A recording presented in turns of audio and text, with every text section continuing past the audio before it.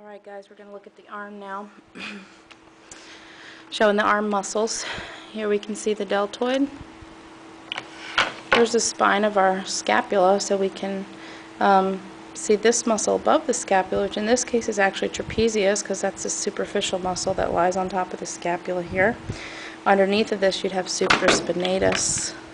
What we see on there. Underneath you have your infraspinatus. This would also be trapezius here. Teres minor, teres major. Here's your deltoid again.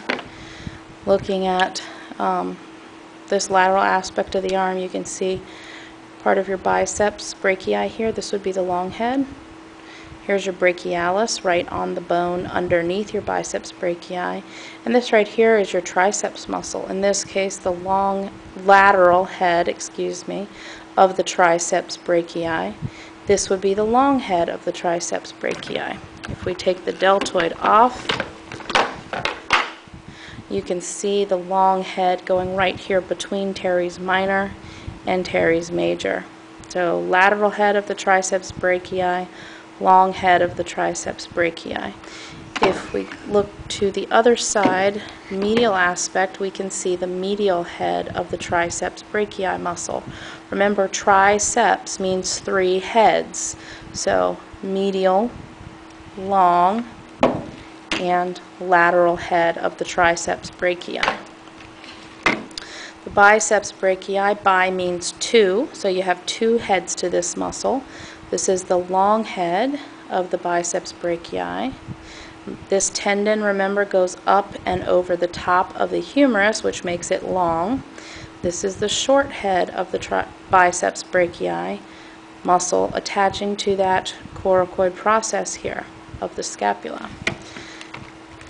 Looking on the inside of the arm, next to the short head of the biceps brachii muscle, you have your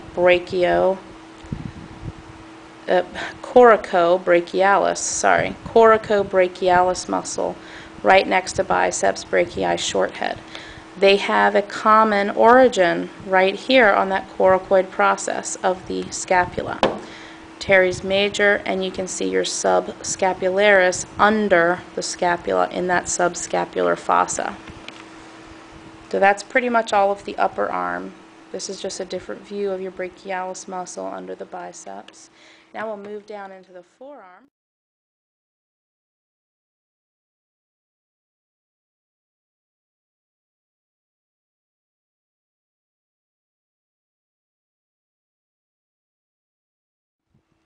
And we'll take a look here at the elbow, the inner elbow, and we can see our brachioradialis coming down from the upper portion of the arm, the brachium, brachioradialis, making a V with the brachioradialis at the elbow here is the pronator teres. This muscle pronates the forearm, pronator teres. Pronator teres, brachioradialis make a V. Then we can look at our wrist and finger flexors on this side. So we're moving from the pronator teres going medially, and we have this muscle right here, which is our flexor carpi radialis. Notice it's on the side of the thumb. In the middle here, superficial going to the palm, we have our palmaris longus. Next to that, we can see our flexor digitorum superficialis, and you can see muscle fibers for that muscle all underneath of these tendons here. And then we have our flexor carpi ulnaris on the pinky side of the hand. If we go back to the brachioradialis, and we can do our extensors, so now we're moving laterally towards the thumb and over the top of the hand, over the dorsal aspect of the arm. This is your extensor carpi radialis because it's on the radial side. In this case, we have a longus and a brevis. So extensor carpi radialis longus, extensor carpi radialis brevis. We have the extensor for the digits, so extensor digitorum. Next to that, we have our extensor that's going to go to the pinky, extensor digiti minimi, right here, and you can follow that tendon all the way down to the pinky. It's important to follow tendons when you're working with the muscles of the forearm. That will help you figure out what muscle you're actually looking at. And then here we have our last muscle, the extensor carpi ulnaris, on the ulnar side of the wrist. This little one by the elbow is your anconeus. Now we have two other muscles in the forearm that work the thumb that we need to talk about, and that's these two right here. This one abducts the thumb, abducts the thumb, takes the thumb away from the body. This is your abductor pollicis longus, pollicis because this is the pollex. Abductor pollicis longus. And this one right here is an extensor for the thumb, extensor pollicis brevis. This one's long, so you add longus to the word. This one's short, so you add short to the word. Now we have a deep muscle that you'll have to take the brachioradialis off to see, and that's your antagonistic muscle for your pronator. Remember, these muscles are always have a pair, another match that works the opposite way. This is the pronator teres, and this is the supinator. Pronator teres pronates the forearm, supinator supinates the forearm, or put your hand palm up.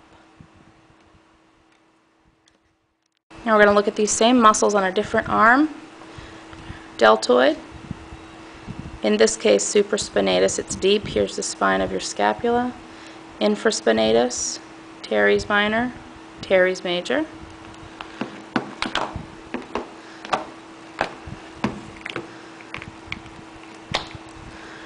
Biceps brachii, long head, short head.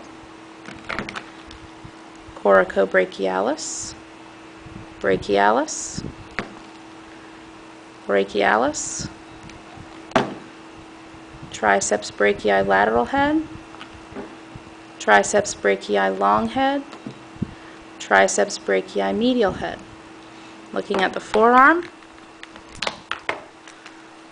starting at the V, brachioradialis, pronator teres. Doing the flexors, flexor carpi radialis, thumb side, palmaris longus, superficial to the palm, flexor digitorum superficialis to the digits, flexor carpi ulnaris to the pinky side. Looking at your extensors, here's brachioradialis again.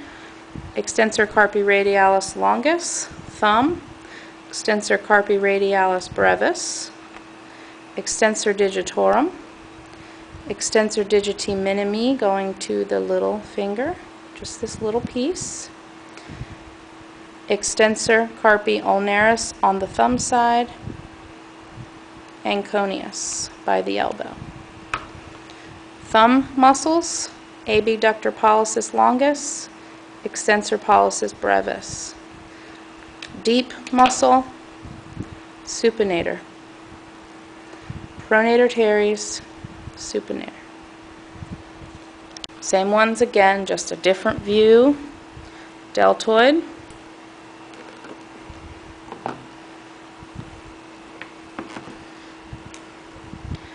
Spine of the scapula, so infraspinatus, teres minor, teres major.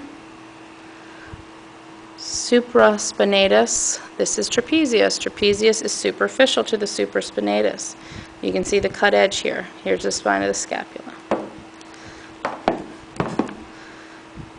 Biceps brachii, short head, long head. Coracobrachialis, brachialis. Triceps brachii, lateral head, long head between the two teres muscles, medial head. Forearm,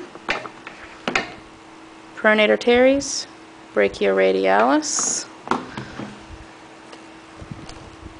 flexors, flexor carpi radialis, palmaris longus, flexor digitorum superficialis, all underneath palmaris longus, flexor carpi ulnaris on the pinky side. Back to brachioradialis, extensors, extensor carpi radialis longus, extensor carpi radialis brevis, notice the thumb, extensor digitorum, extensor digiti minimi going to the pinky, extensor carpi ulnaris on the ulnar side. Anconius by the elbow,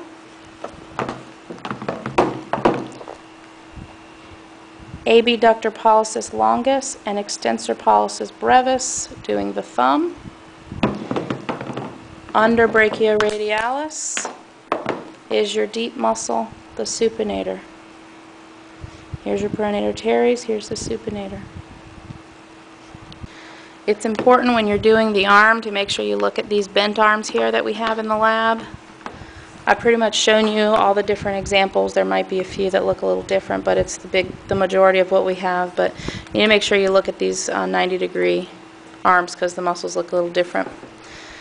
Here we see a little piece of the deltoid. Most of it's been cut off. This right here is your brachialis muscle. Here's your biceps brachii. Here's your triceps brachii. Notice the brachialis is sandwiched between those two, biceps and triceps. Biceps brachii, this would be the long head over here. This would be the short head here. Right next to the short head of the biceps brachii, you have your coracobrachialis. Here's more brachialis here. Triceps, this would be the long head, medial head, lateral head. So lateral, long, medial. The forearm, we can still go to the middle and still start with those same two muscles, pronator teres and brachioradialis. So if we work from pronator and do our flexors, the first one is flexor carpi radialis, going to the thumb. Then we have our palmaris longus. Notice how different it looks on this model. It looks like it's coming from the side, and it is because the hand is turned. But this is palmaris longus. If you follow the tendon, you see it goes all the way down to the palm, palmaris longus. So underneath of that, you can see your flexor digitorum superficialis. The next one we have is our flexor carpi ulnaris. There's your pinky. Okay, now we're to the ulna bone. That's where we stop for our flexors. We go back to the middle where we have our brachioradialis and our pronator teres, and we go the other direction for our extensors. Extensor carpi radialis longus, extensor carpi radialis brevis, extensor digitorum, extensor digiti minimi, and extensor carpi ulnaris, pinky. To the elbow, we have our anconius. To the thumb, we have our two muscles, abductor pollicis longus and extensor pollicis brevis. You can't see the supinator on this one because you can't take any muscles off. And that's it for the arm.